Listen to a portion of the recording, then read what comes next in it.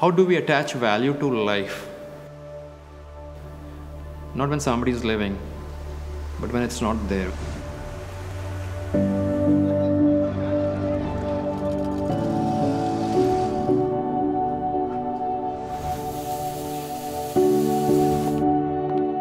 How do we attach value to a harness?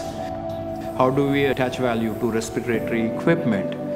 It's not when people put them on, it's when people are not using them. I had a very close friend of mine working in a refinery. As an accident, when he fell in a pool of a fire, as a result of that accident, his face was disfigured and he said that death is better than this.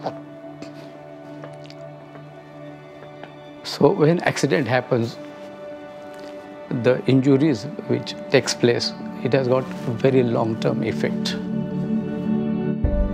A lot of people indulge in unsafe acts because they do not have adequate knowledge of what should be the right practice. If people are told what they are doing is unsafe, then I think people would behave in a much more responsible and proper manner. How could we dramatically enhance the level of safety and protection that our workers in the industrial settings are getting? In order to communicate the importance of safety, the message should go to door to door. Safety on Wheels program was really a dream. So our concept was, instead of having people come to a place to understand, learn about safety, we take it to where they are.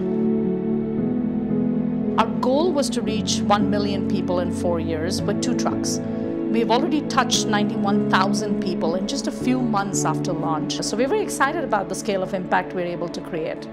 To me, any revolution is about change for a positive purpose.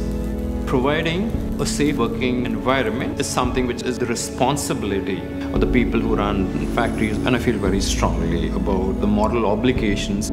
Programs like these need participation where leaders in those fields come together as a responsible corporation with a responsible government. Today, people patronize brands because they believe the brands care about people. Consumers care about such things. What we are doing here is basically for the good of human race. If we do not protect this human, where is going to be the development? You see the power that safety and responsible business practices can have on the lives of families. The fact that more workers can go home safely every evening is a source of immense joy to me. What we are chasing is that dream of impacting lives around the world.